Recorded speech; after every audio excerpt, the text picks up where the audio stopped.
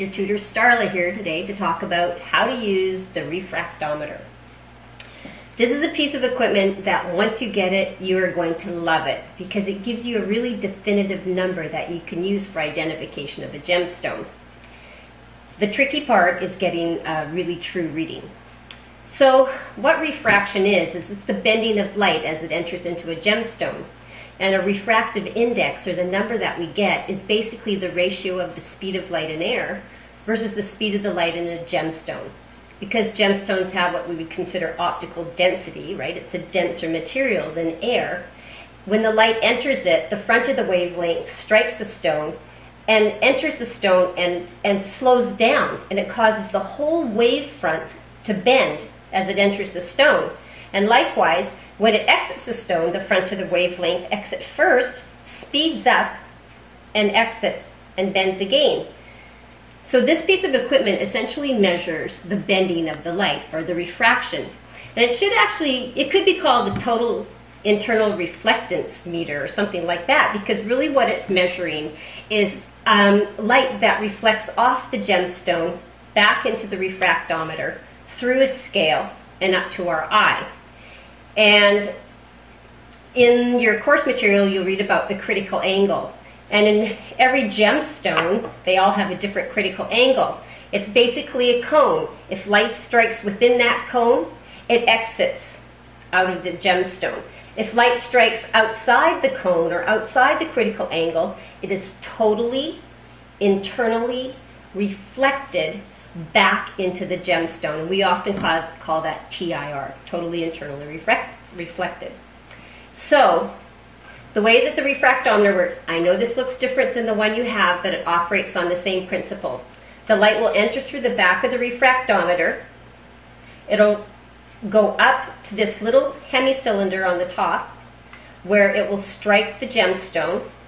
Light that exits the gemstone, going into the critical angle and exiting out, will appear dark on your screen, and the rest of the light will reflect back into the refractometer, and there's a mirror down here, and it will reflect back up to this eyepiece where there's a scale, and all you have to do is read the number on the scale, and that's the refractive index.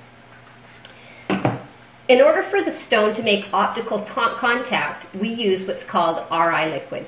And the RI liquid has a refractive index of 1.81. And the glass on the top of your hemicylinder has an RI that's at least that high.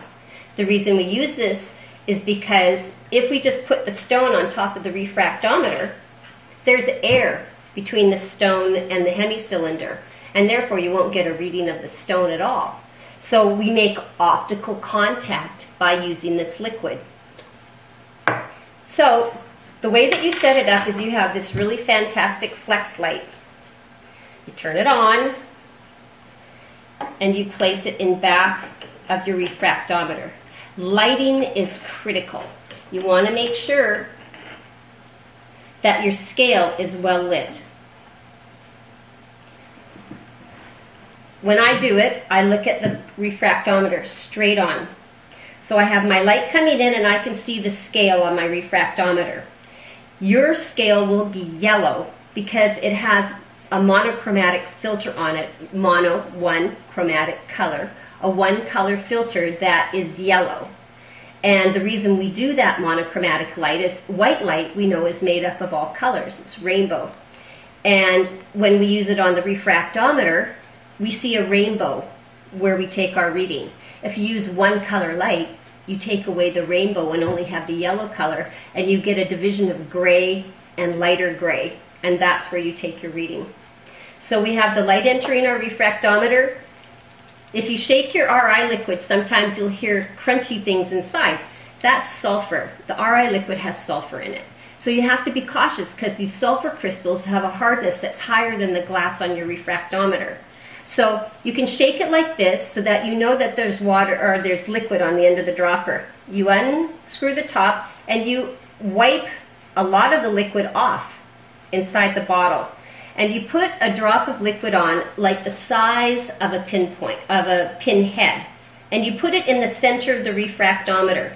If you put it higher or lower or over to the left or right, sometimes you have to sneak up on your refractometer to get the reading. So put it in the middle of the refractometer. I'll use this stone.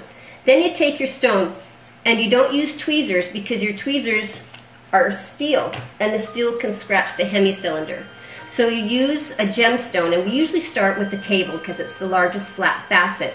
But if you find that you can't get a reading from the table, because the table has to be very well polished and it has to be flat, if it doesn't give you a good reading, then you'd actually take a reading from one of the pavilion facets.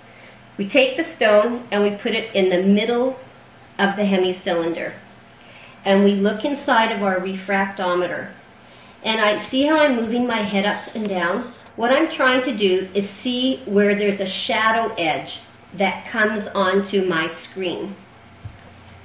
When you first do this, use a stone that you know the RI of.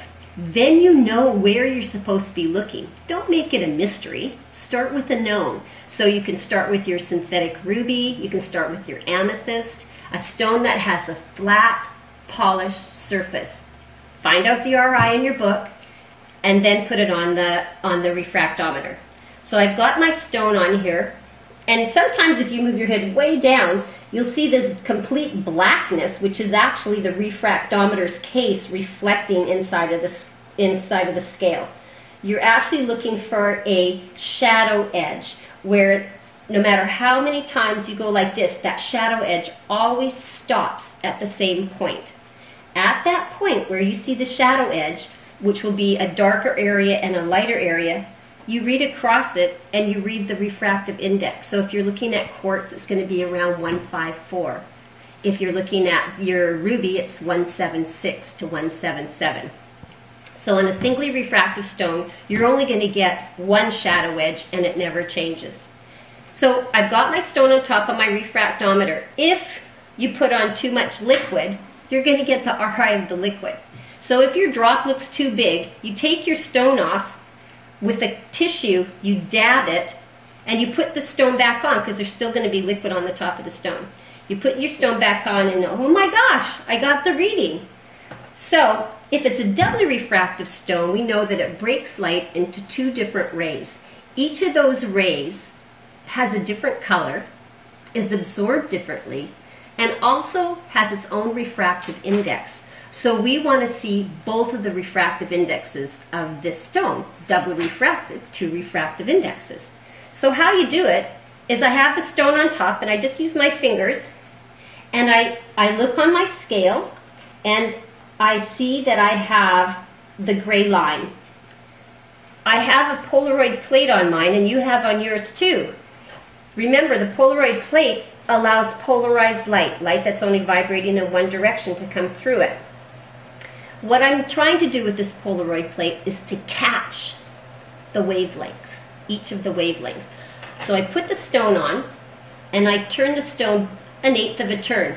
And I turn my Polaroid plate a quarter turn one way, and then back to the top. I'm doing this, this, this, this, this, this, this.